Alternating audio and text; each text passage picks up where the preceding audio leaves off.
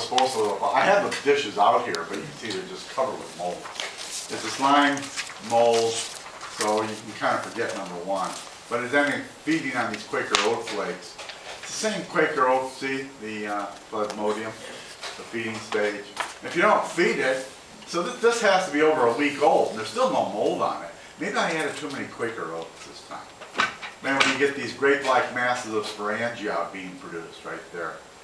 It climbs up on the dish. Right? All right, now, this one is okay. These are slides now. So number two, you don't have to know the genus. That's a leaf. The slime mold is right here. It is very, very thin. There's a plasmodium. And this is a sporangium, a spore sac there. And number three is a very big slide. Okay? Takes up the whole slide. So go with 4X. Hold fast. Stipe. I can't even get it all on one slide here. Stipe. And there's the sporangium proper. And there's the columella. These are spore masses here. And the little wavy lines, of course, represent these wavy lines here. That's the capilletium, right? Capilletium. And all these little dots you see off to the side, those are all spores. There's 10x power. I strongly recommend you don't do that because you'll crack the slide. Do what? This is 40x power. That's the capilletium. I don't see any spores. You know. And there's the columella. 10x, 4x and 10x is fine. Okay, now we're into the Oomycota phylum.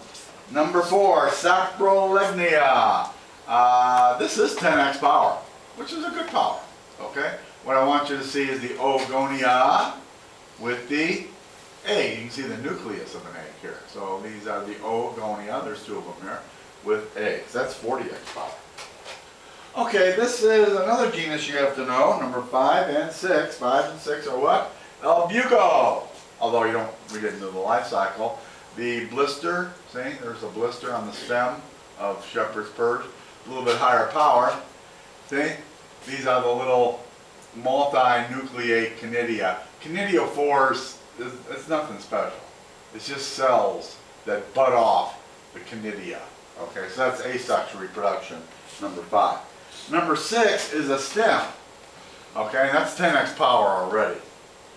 And inside the parenchyma cells will be the overwintering fungus.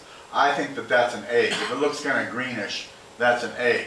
If it's thick-walled, red iridescent, I think that's a zygote, a resting stage over the winter. See? So there's a mixture of eggs and zygotes. Egg, probably zygote, the overwintering stage. Okay, this one we have no trouble growing around here.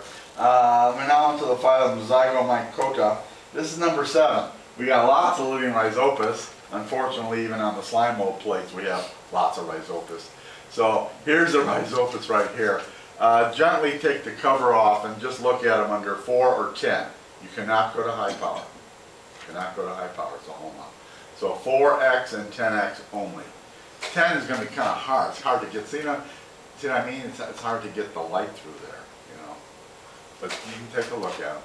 All right, now for a slide we have number 8, rhizopus, and these are the zygotes here, and this is a sporangium, kind of deflated. Okay, it's orange or red because of floxing B. See the suspensors? 1, 2, zygote, zygote, zygote, zygote. Kind of warty, thick-walled, black. Okay. All right, then we're into the Ascomycota. There's no genera that you have to know for the sac fungi. But number 9, this is an ascocarp, or if you want to get technical, an apothecium, right? Apothecium or ascocarp. And then number 10, this is a hymeneal layer of a sac fungus. I think it's Protista. Yes, it is. And that's 4x. How about 10x? Well, now you can see the spores are green because they're immature. If they're mature, their chemistry changes and they take the red stain. So you can see the SI all lined up there in the hymeneal layer. Now see the ascospores? That's 40x power. Okay, very thick. Very thick. This one's pretty nice. It's very hard to get one where all 8 are in focus, you know. 1, 2, 3, 4, 5, 6, and then they fade out. 1, 2, 3, 4, 5, you know. So you see maybe about 5 or 6 ascospores. There should be 8. Well, this one isn't bad. 1, 2, 3, 4, 5, 6, 7, and a shadow here of number 8. That's a pretty good one. Okay, now we're into the Basidiomycota, number 11. You don't have to know this genus, inky cap, it grows on your lawn. These are gills, right? And so you have to go to a little bit higher power. That was 4x, here's 10x. So you can see how the gills are lined with Basidia with their spores. Problem is, even 10x, you know, doesn't quite do it. Not bad, but if you go to 40x, now you might see the little spores connected to the Basidia. Hunt around, because if the green ones are what? Immature. If you find brown ones, those convex here, see? Those are mature, and they're ready to be shed. Okay? Alright, there's some shell fungi on campus. Okay? Polyporus. Okay? Helping to decompose that lawn. We don't have any slides. Alright, the big 4. Here we go. 12, 13, 14, 15. A genus you have to know. We did the life cycle yesterday. Pocimia graminis. Ignore the aecium on this slide. They're not so good. But look at the spermagonium. That's a nice one. See, sometimes it occurs on the lower surface. A little unusual. But see, there's the spermagonium. See the receptive hyphae sticking up? 4x power is peachy. You know, you go to 10x. You know, I don't know. Have you seen more detail? You know, so all right. So that would be slide number 12.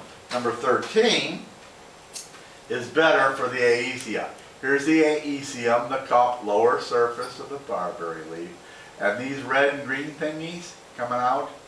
Those are the N plus N aeciospores. N plus N, right?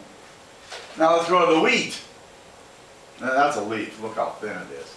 Here are the little Mr. Peanut uridospores. That's the uridium. Not terribly big. Alright, see they have that unusual peanut-like shape. Alright, so those are the uridospores. And then later in the summer, they change into teleospores. It's the same wheat leaf, you know, but you might say, well, how do you know then it's teleo? There's right there, I don't know if you can see it or not, but there is a cross wall. 1, 2 nuclei, okay? So that would be the tilium with the teleospore. Okay, Deuteromycota, we did these yesterday. 2 slides, 2 genera, you gotta know both. Number 16 is Aspergillus. No, those aren't sporangia. Those are really, really, really thick conidia. Okay, see the little conidia coming off, you know? Alright, there's a conidiophore. And so 10x is fine, although this is 40. Number 17. This is 10x already. You go, I don't see anything. This is all. There are tree-like things here. Trust me. You have to go to higher power. See? You might say, where are the little conidia? Like in the drum? Well, they're gone. When you make the slide, they fall off. You know, they're so fragile. But the tree-like branching conidiophores can be seen here. That's penicillium. That's penicillium. Kind of a mess. All right. And then finally, number 18, no, you don't have to know the genus, and there's no phylum, we just call them form group. That's a lichen, okay? The dark brown thingies is the alga, phycobiont. The stringy stuff is what? The fungus, all right? So if you see stringy stuff, looks like that was holding on to whatever was growing on down there. So if you see stringy stuff, that's the mycobiont. The dark stained cells is the LJ. That would be the phycobiont. Okay. Any questions?